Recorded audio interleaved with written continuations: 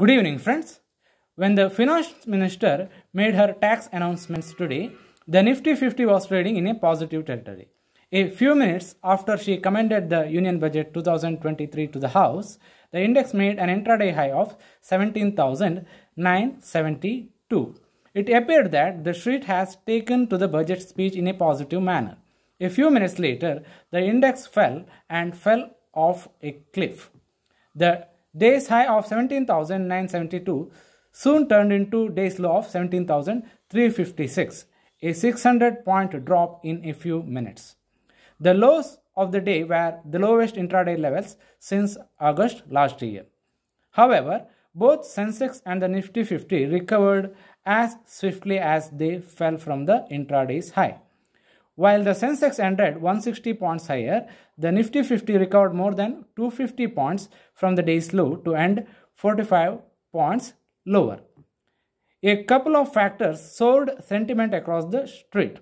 First came the Adani Group companies, which looked to have some semblance of normalcy at the start of the trade, but soon went back to their respective lower circuits.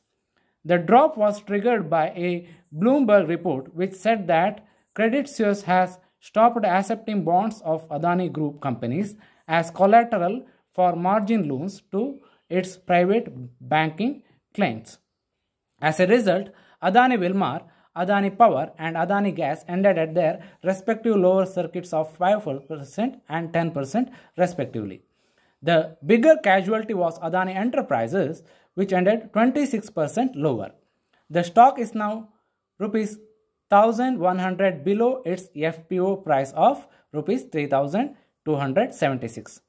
Adani Ports also ended 18% lower. Another sector that was worst hit was insurance.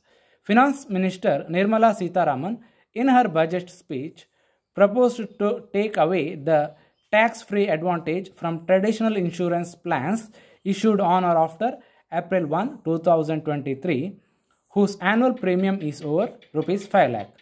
However, this won't impact taxation of unit-linked insurance plans.